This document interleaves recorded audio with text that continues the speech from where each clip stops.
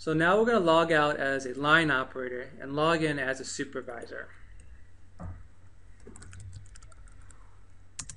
Now the supervisor has additional functionality and features that are available to them that allow them to analyze the OEE information that's being collected on the floor.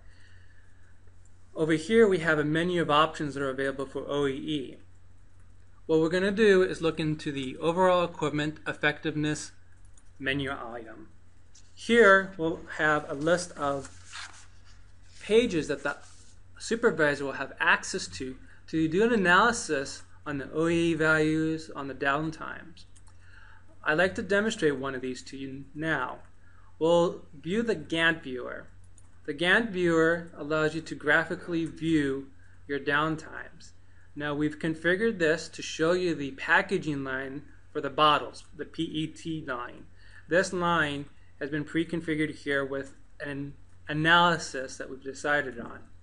So we'll go ahead and drill down and view this. Now this screen here is completely configurable as well, so you can have your own pre-configured analysis for your plant. Now let's talk about downtimes. We had a few downtimes as we saw earlier, and we're able to assign reasons to them. And we can even see the equipments and whether they were running, had a waiting, or had an electrical fault, and so on. Here we'll see that in a Gantt view, which allows us to see it based on equipment and on time. So these are the equipments that we have selected, and here represents the downtime that we have for that equipment. For example, the first equipment, the blower, is doing very well, has full productive time.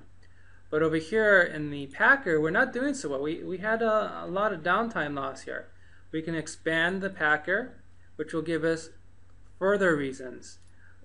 Unknown reason and running. So that's two downtimes that we saw in this one. And if we focus on the filler that we were looking at earlier when we created a downtime, we can expand that as well, and we can see that we had a running, unknown, and fault. And we can expand fault and see there was an electrical fault and hydraulic fault in the time period that it occurred in. The information on this screen can also be exported into a CSV file that can be opened by Microsoft Excel. We can also print this to the printer, so you can show this to your line operators to show you that there was a downtime at this period. We need to investigate why, because we don't have a good reason yet. So this is one of the tools that are available for operators and shift supervisors to analyze the data that's available.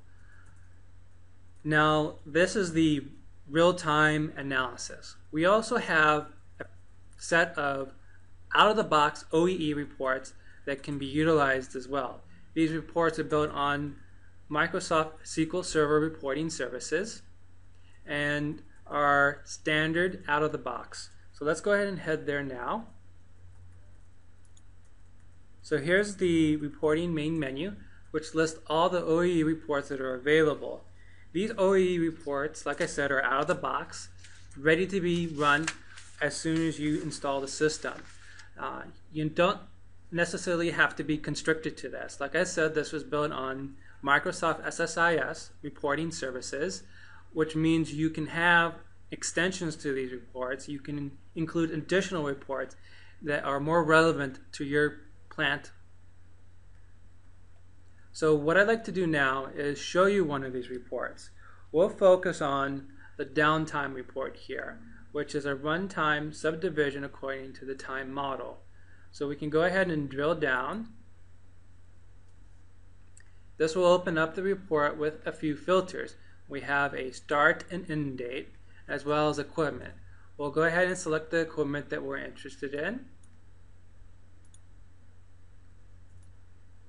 As you can see, we have quite a few here. What I'll do is go ahead and select all the equipment because I want to see all that information on my report.